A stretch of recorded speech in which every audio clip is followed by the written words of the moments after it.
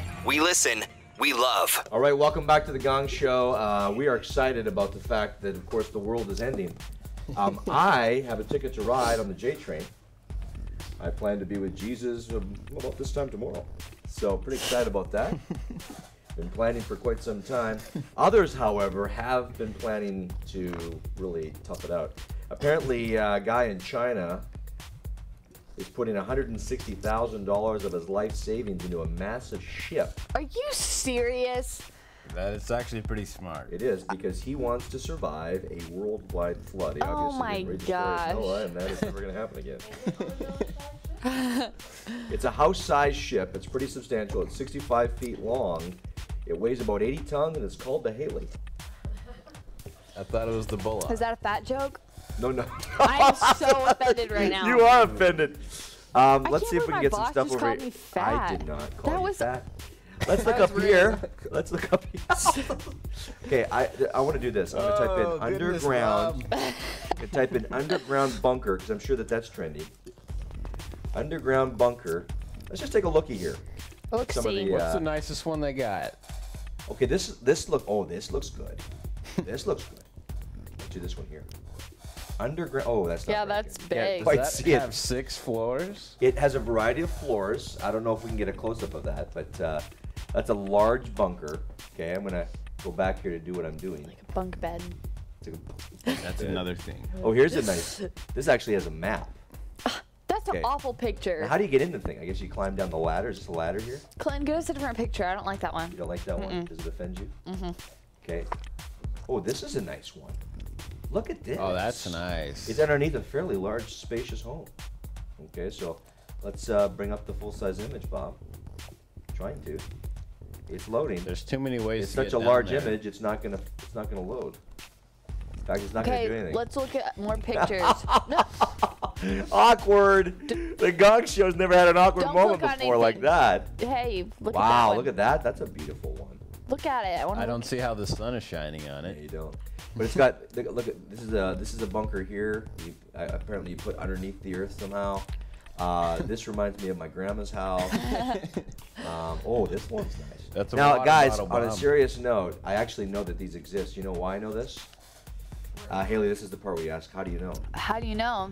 Because the missile silos that were so famous in the 80s, they sold them to private owners, and people bought these and turned them into condominiums.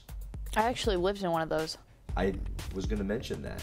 It's not that big though. It's like little 4x4 And if you- 4x4 is really small, isn't it? Yeah, it is. 4x4. 4x4. Few people know this about you, Haley, but The 4x4. you have an arranged marriage, and you'll be ended up moving in with your husband into the underground bunker. Here's another nice shot. Nice shot. This so basically, I'm showing you these because guess what? There are more people investing in underground bunkers now than ever before, because they are worried that it is the end of the world. I can't.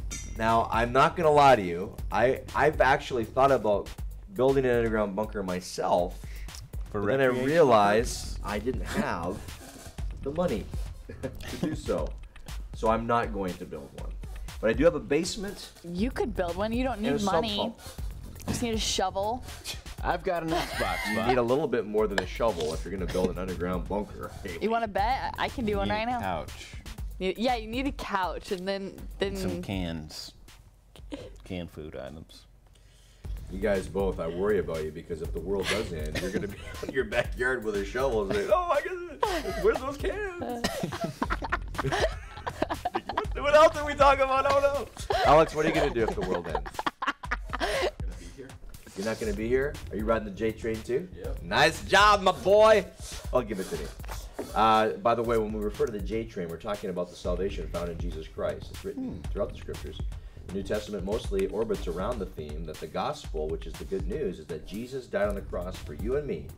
And if you place your faith in him, you too can know without a doubt in your mind that you are going to be with Jesus. Now that's the truth.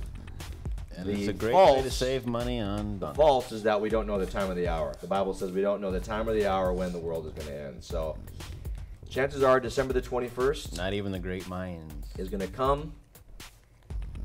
it's gonna go.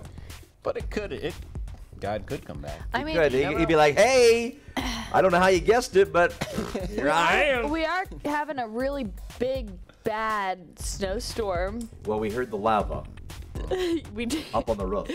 lava and You know, snow. now that I think about it, that could have been reindeer. Reindeer don't come now; they come Christmas Eve. Well, that Well, could be maybe a the time hoax. continuum shift with the lava. Makes a lot of sense. I don't know. Guys, stick around. Next break, George Moss joining us right here. Gong Show. Remy Live.